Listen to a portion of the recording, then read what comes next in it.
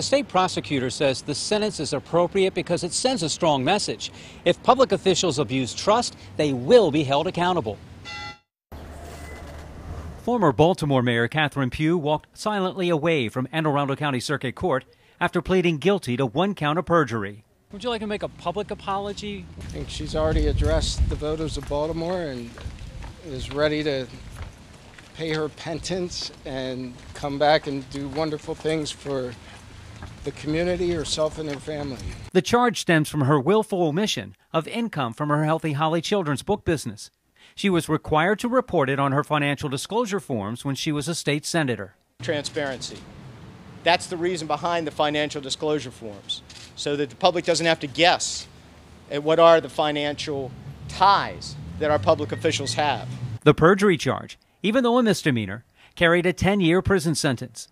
Pugh's plea agreement, which the judge accepted, gives her 6 months in jail, which will run concurrent to her 3-year federal prison sentence. Pugh pleaded guilty last November to federal charges of conspiracy to commit wire fraud and 2 counts of tax evasion.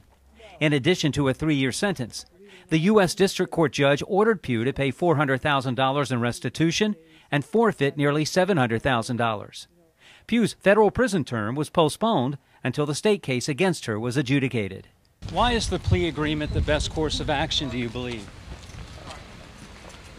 In this case? Yes.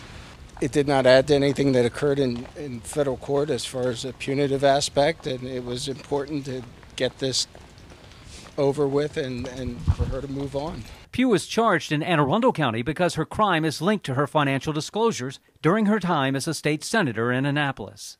Those that abuse their positions of trust will be held accountable. That's the very reason the Office of the State Prosecutor exists, to battle corruption within our state, to attack misconduct by public officials. The judge who just got the case yesterday told Pugh he's saddened by what she did because he saw her as a bright light in a city with a mountain of challenges. He advised her that she is capable of a second chance in life, and he hopes that she rededicates herself to the public. Reporting live from Annapolis, David Collins, WBAL-TV 11 News.